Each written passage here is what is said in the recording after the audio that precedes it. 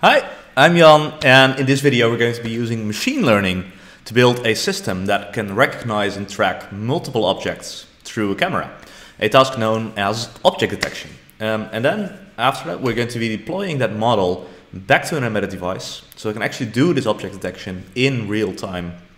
And adding sight to your sensors is super cool because it allows you to build devices that can see the difference between poachers and elephants, count objects or even find your Lego bricks, or detect dangerous situations on a factory floor. So today we're going to be building such a system completely from scratch. There's no pre-trained models here. We're going to be collecting data, training that model, and then deploying that back. So what do we need? Here I'm going to be using a Raspberry Pi, but we have a wide variety of other fully supported development kits. I'll put a link down below here. And naturally we need a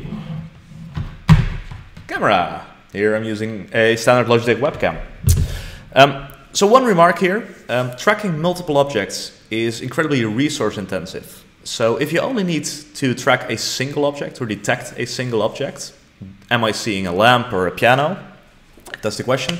Then actually see our tutorial on image classification.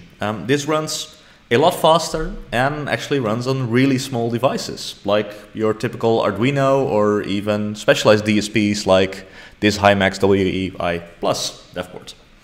So with all of that out of the way, let's get started. So here I have an empty Edge Impulse project, and Edge Impulse is founded by engineers, including me, to really help embedded developers build machine learning projects and really put machine learning as a new tool in your toolbox as an embedded developer. So we'll help you collect data, get insight in that data through signal processing or machine learning, and then help you deploy that model back to your edge devices. So these models that we create here can be incredibly small, or it can be a lot bigger, which is what we're going to be doing here with our object detection use case.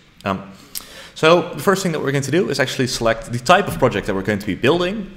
You can see we do accelerometer data, audio, images, or even something completely different, anything from environmental sensors to radar. Here we're going to be building an image model, and we want to classify multiple objects. And this presets our project with our object detection workflow. Let's get started. So to connect my development board to Edge Impulse, I shell into my Raspberry Pi. I don't have a screen hooked up, but you can use this as well from the terminal in Raspbian. I'll log in here, and then I'll run the Edge Impulse Linux command to enable this device. And I'll want to do it to a new project, so I'll run it with --clean.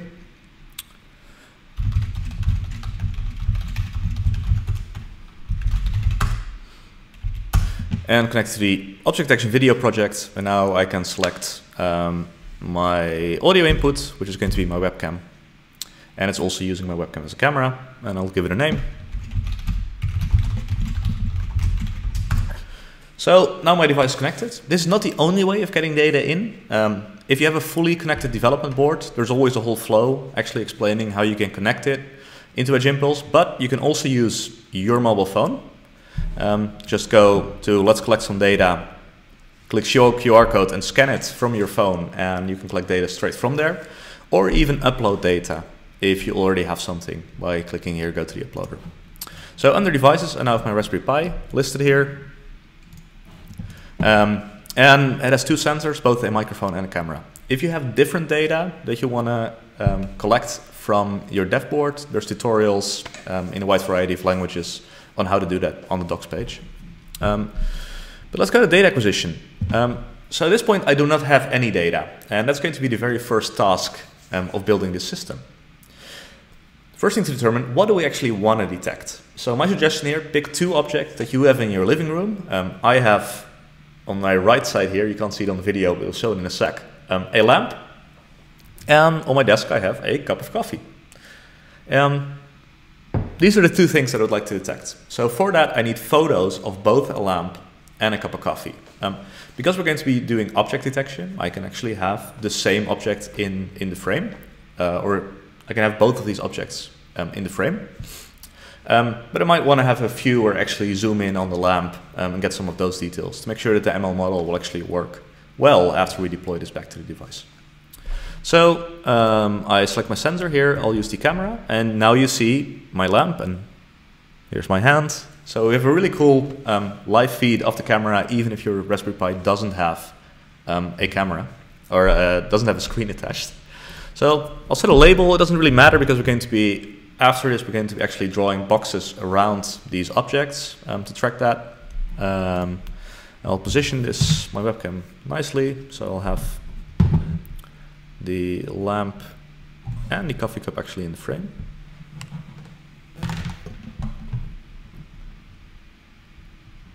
So there we go. So that's a lamp and a coffee cup. Now, I need quite a lot of data, not an insane amount, but my suggestion here to build this model is to capture around 30 photos of each object. So as said, these can be in the same frame, like we have here, and I can move my cup around a little bit. So this counts basically as one for lamp and one for coffee. But try to vary a little bit in what you capture. Zoom in on the object, make sure you get it from all the angles, because having a quality data set is really going to make the difference between a well-working and a not working ML model. So I'm going to collect these 30 photos and I'll be back in just a little bit. All right, here we are again. I have collected actually 50 photos of both my lamp and my coffee cup. So I can click through that a little bit here. You'll see here my lamp. Here's a bunch of photos with both of them actually in the frame. Actually a lot of them. And some from a couple of different angles and zoom levels. So really great, we have our data set. Now, to evaluate whether an ML model works well, we want to keep some of the data that we collected aside in a test set. And not use that to actually train the model. So after that, we can take the data in the test set, let the model classify it, and then actually get an evaluation of how well the model works. So if you use your mobile phone, this is done automatically, but that's not the case here. So if that's not the case and you have lots of data in your training set and no data in your test set, which we have here, you can go to your dashboard and actually click Rebalance Dataset. And now this is split about 80-20, split between your training set and your testing set. Great. So next, let's label this data. So for that, you can go to the labeling queue, and that will list all the photos that we collected with a nice interface to actually draw boxes around it. So here, I'll just go and label it. And here's my lamp. Now, we do something really cool, and we run a large neural network in the background that will try and keep track of these objects between photos to help you assist with labeling. So I've labeled these two objects, I click Save Labels, and it automatically saw that the coffee cup actually moved over the table or over my desk, and it already labeled the coffee cup again, which is really great because this saves you a lot of time actually during this labeling phase. And there we go. So I'm going to go through this and actually label all of this data, and I'll see you in a sec.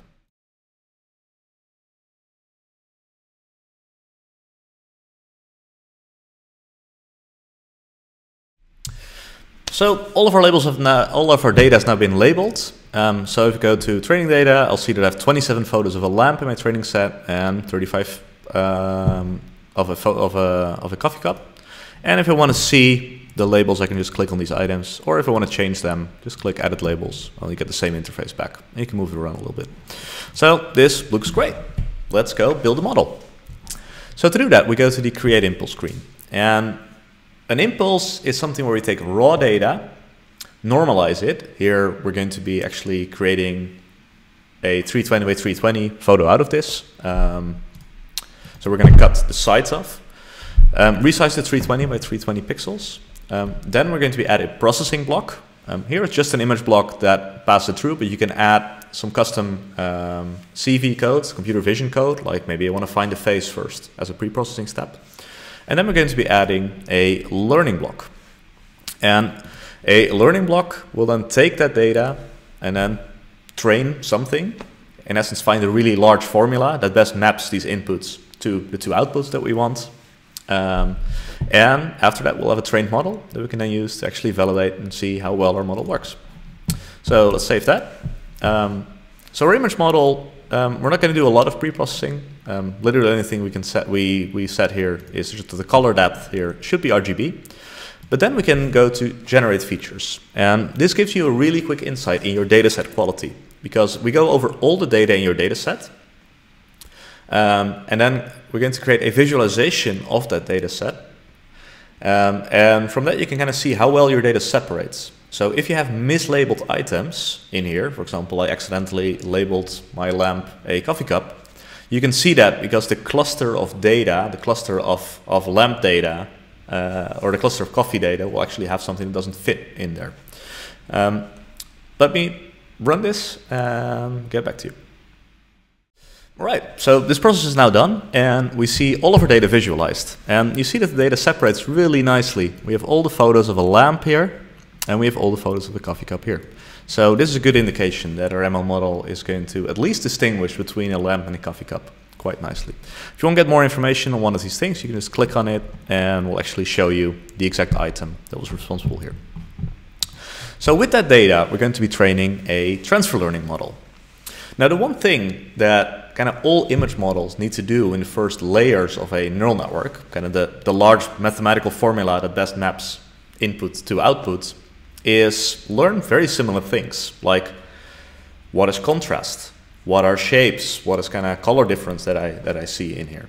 So to make this easier for you as a developer, we have a pre-trained model, a large pre-trained model in lots of different classes.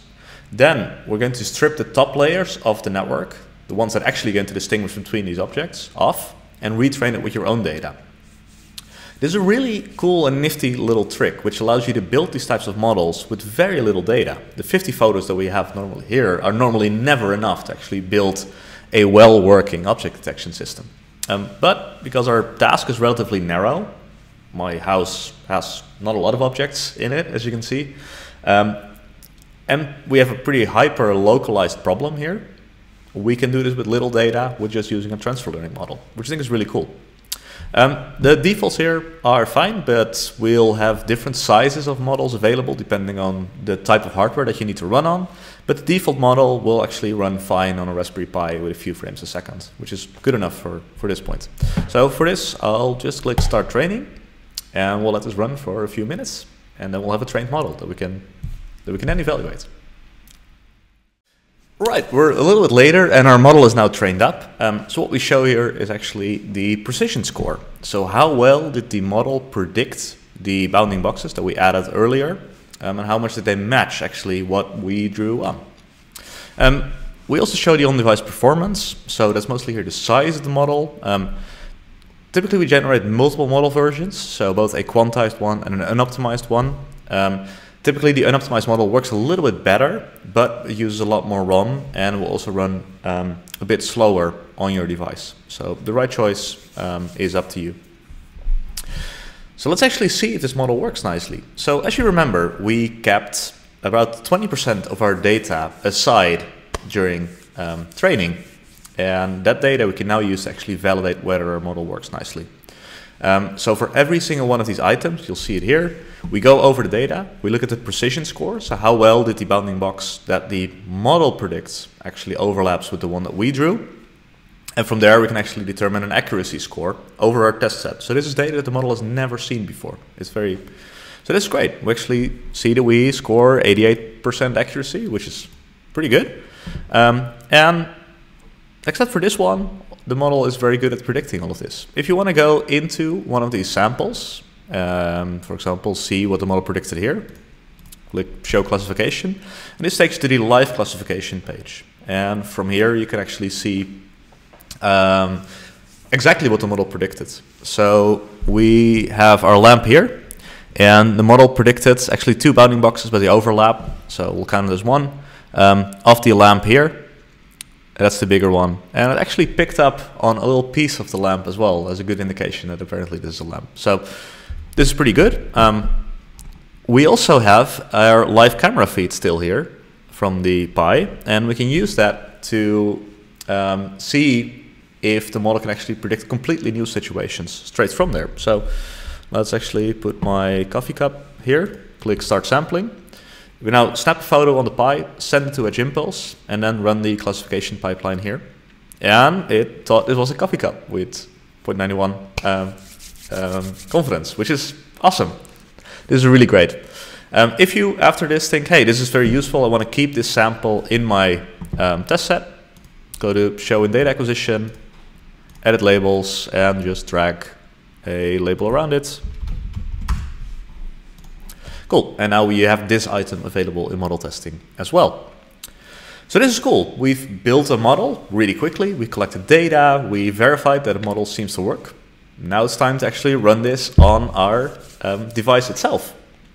So in AgImpulse, you can deploy to a very wide variety of targets. So our most used export method is just a C++ library that gives you everything, all your signal processing code, all your machine learning code, everything in one zip file that you can then compile with any C++ compiler. This is great, really easy to integrate into your firmware if your application is in C++. But for Linux-based systems, we now also have SDKs in Node.js, Python, and Go. So if you want to write your application in a higher level language, you can do that in one of those languages. So for that, though, we need a model file. And that model file, in essence, is a compiled down version of the C++ library that you can then talk to from your higher level language. How do we generate that? Well, that's the cool part. So to see this now running on the, at least on the Raspberry Pi here, I can stop the Linux tool that was previously sampling data.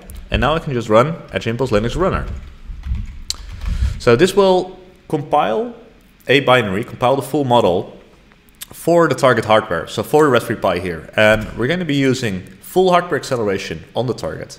So here we know that we're running on an ARM v7 MPU, and that means that we can use Neo instructions.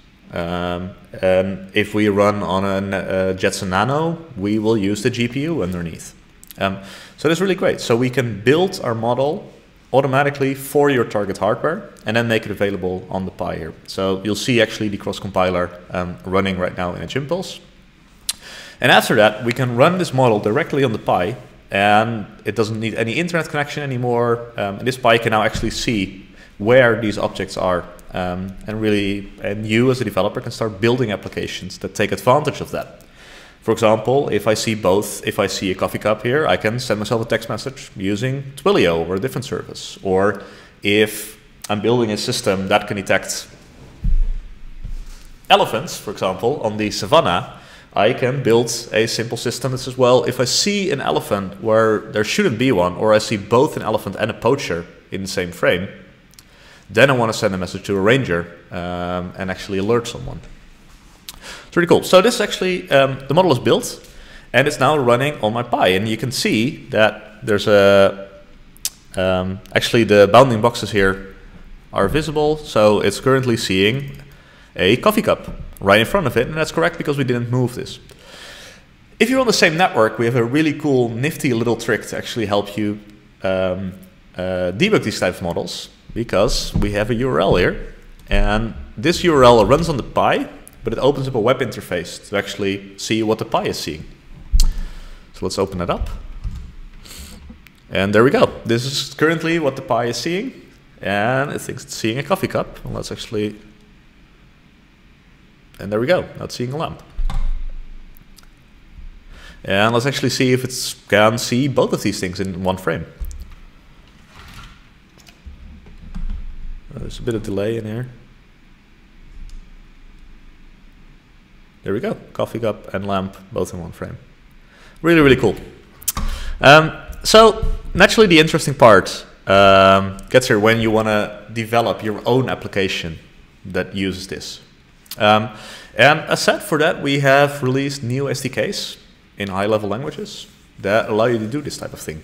So let's go take a look at one of those examples. If you want to see all the API documentation or the SDK documentation, go to our docs page, find AgImpulse for Linux, and you have links to all the SDKs there. Right, so here I have a small example that shows you how easy it is to integrate this into your own application. So this is the Node.js SDK. I have an image classifier, and that image classifier gets data from the camera and then classifies that against the model that we just created. And I can just check. I can go through all the bounding boxes and actually build a model that says, well, if I cannot find a box that says coffee, and it has been the case in the last 10 seconds, so since the last time that I've seen coffee is 10 seconds ago, that is a very dangerous situation. I now want to send a message over Twilio that something is happening. So with just a few lines of code, you can take the model that you built, integrate it into your own application, and make it do something very useful. So let's go to the Pi. And the first thing I need is to download the model file, the one that we just built. So I can run the Edge Impulse Linux runner, but now with a download flag.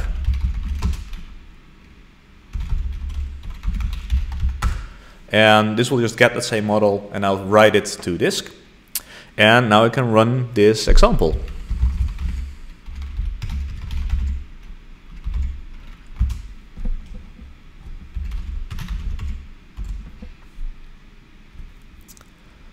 And I need to pass in the camera name, so that's the C922 Pro.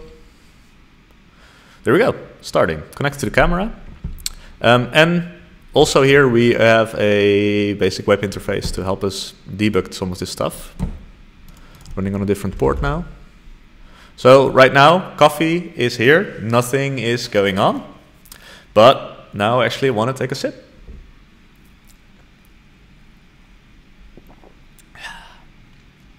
And in about 10 seconds, actually, the model should detect this and send us a message over Twilio. There we go. Danger. Coffee is gone. And I hope you guys can see this on the... There we go. A message actually on my phone from Twilio stating that. So really cool. Really easy to build. And there we go. Now this message is gone because the coffee cup is where it should be. That's it. I hope that in this video you've learned how you can actually build your own object detection model. I hope it inspires you to actually start thinking about all the type of things that your devices could see, feel, or hear that we currently don't act upon. And Edge Impulse is here as the engineering tool to help you build these types of models, to take sensor data in and get conclusions out. So rather than just buying an off-the-shelf sensor that can get the temperature, now you can actually use the senses of a Raspberry Pi or a different development board to really, really understand the world. And that excites me a lot. So I hope that some of that will actually be transported to you straight through the screen, and would love to see what you're going to be building with this. And if you have something cool, please share it with us. We can't wait to see what you'll build.